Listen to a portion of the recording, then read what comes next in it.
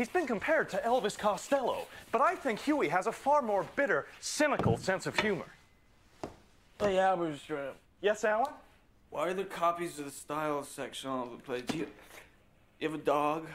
A little chow or something? No, Alan. Is that a raincoat? Yes, it is. In '87, Huey released this, 4, their most accomplished album. I think their undisputed masterpiece is Hip to Be Square.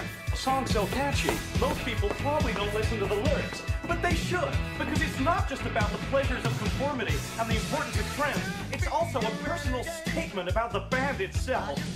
Hey, Paul! Ah!